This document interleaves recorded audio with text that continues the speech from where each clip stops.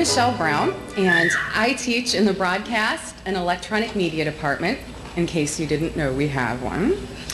And students in my Broadcast 110 class, which is Media and Society, which is part of our learning community here, we've been already exploring this semester some of the influences that electronic media can have on our culture.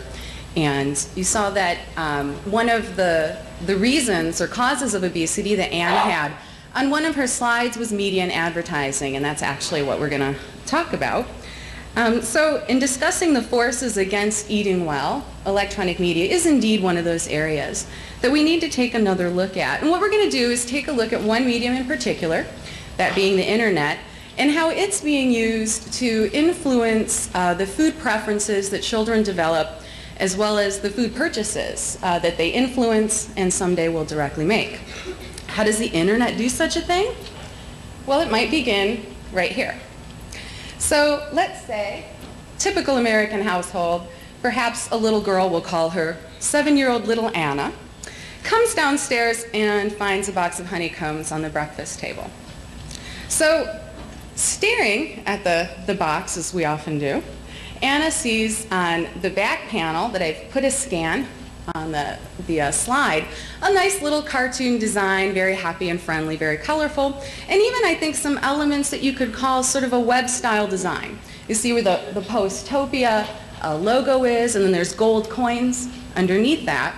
Well, as Anne is eating her cereal and is reading the box, because that's what we do when we eat cereal, we stare at the box, and she's noticing that all over it, it's urging her to go to Postopia.com to unlock some secret rewards, and all she has to do is get the code off the inside of the box. Whoops.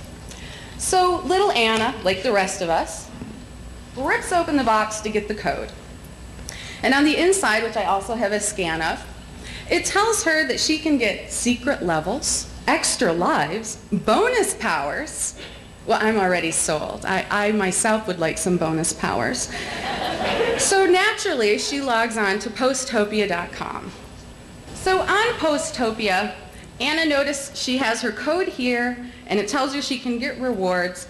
And what she finds is another nice little sort of cartoon world telling her that she can input her code for some free Post tokens. So what is this? So Anna's going to explore for a minute. And what Anne is going to find is not product information, not nutritional information. This is not a corporate website.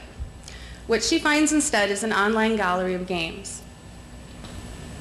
You see, each page has about 10 games on it. Looks like there's 10 games on the second page. And there's 9 pages, almost 9 full pages. There are 88 web games on this food company's website.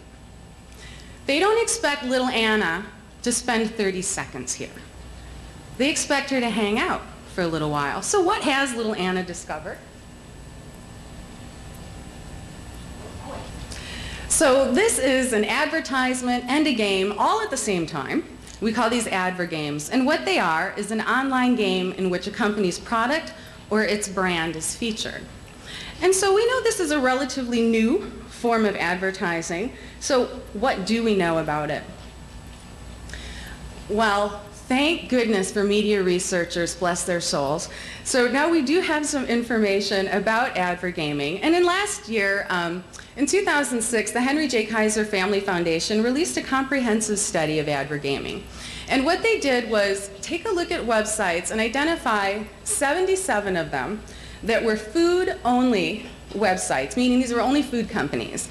So it could have been Nick.com or Neopets.com that might have a food ad on it, but it wasn't counted. So only food manufacturers' websites.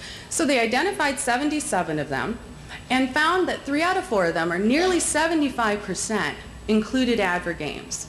Now on some of the sites it was just a couple games, and on others it was many games. And they identified 546 unique web games specifically meant to sell food to children. And let me just show you one of the other. But here's another one. Candystand.com. This is run by Wrigley's. And again, across this top bar, how many games? Let's take a look.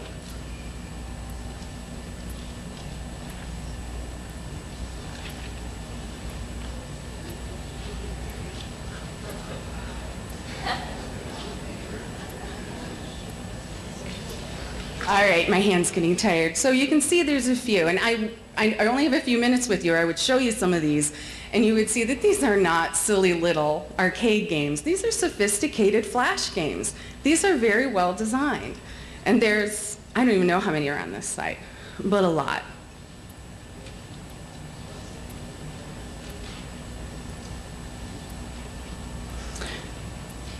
So why? What is going on here? Why are companies building these websites that are just full of games? Well, there's a little psychology going on here. One thing that food marketers like about Advergaming is indeed that it's obviously a very highly involving form of advertising, certainly much different than passively watching a 30-second television commercial, which we already know is powerful, and we've already talked about the influence that TV advertising can have on society.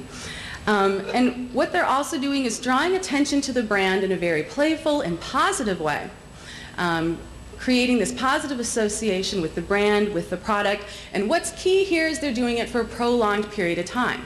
So what these researchers found is that it wasn't unusual for the same child to play the same game 100 times or more. Simply because, you start playing a game, it's got multiple levels, as all of these games do, and they want to beat it. They want to get better at it, so they play it repeatedly, and that's what they want. That's the point. So this stands out from typical advertising or pop-up ads. They call this elective advertising because you're actually going to the website. It's not a pop-up ad that lured you there. And what they also like is it allows for various levels of brand promotion. So that means it could be anything from the logo being in the background of the game to maybe the product even being an actual game piece. So honeycomb cereal, a piece of the cereal, is the actual game piece that you're using in several of the games. And so if little Anna is having a good time collecting her post tokens, because you need a post token, which is a code, to play the games. You cannot play if you haven't purchased a product and received a code. So she spends perhaps a couple hours playing these games, filling in her profile and her account online. And the next time that she's in the grocery store, whoever takes her, her mom or her dad or whoever's with her says, Anna, pick out a cereal you like. Chances are Anna's not gravitating toward General Mills or Kellogg's. No, she's developing a preference for Post brands. And that's because they're familiar, they're comfortable, they have an association that's playful and positive to her. And so as a child, she's already developing that brand preference. She hasn't spent any time with Kellogg's and General Mills. She's not interested in them. Something else that these online marketers, food marketers, are doing is what's called viral marketing, meaning a virus. And what they want to do is get these children who log on and begin playing these games to send a little invitation to all their friends. So you can get 5 post tokens, which is 5 more codes to play games, if you tell 5 friends to come solve the puzzle with you, or join you, or sign up for an account. And so they know that peer recommendation is very important, and that's what they're trying to use when they use that type of marketing. They also do things that we call extending the brand experience offline. So what that does is these sites will offer things to print out and color and bookmarks and stuff to hang on your wall, screensavers, desktop designs, things that they can keep in front of them all the time in their everyday lives when they're not online playing the games. And I also want to point out that I mentioned it earlier, these are not corporate websites. Most of the time the corporation is not even in the URL address at all. And they do not contain product information or nutritional information. These sites are created to house an online gallery of games.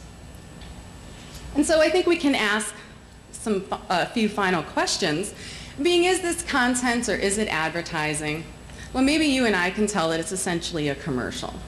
But a child who has not yet developed the cognitive or critical thinking skills that we have as adults, to them it's not an ad, it's a game. And it's fun. And so it sinks in and influences them in a way that it might not an adult. And so I ask if it's possible. When we talk about contributing factors to things like childhood obesity and diabetes, is it possible that something like Advergaming could be one of those contributing factors? And so I just tell you that the next time a product makes its way into your household with a web address splashed on the package and an urgent message for you to log on for various reasons, maybe think about that again. It might not be quite as harmless as it looks. Thank you.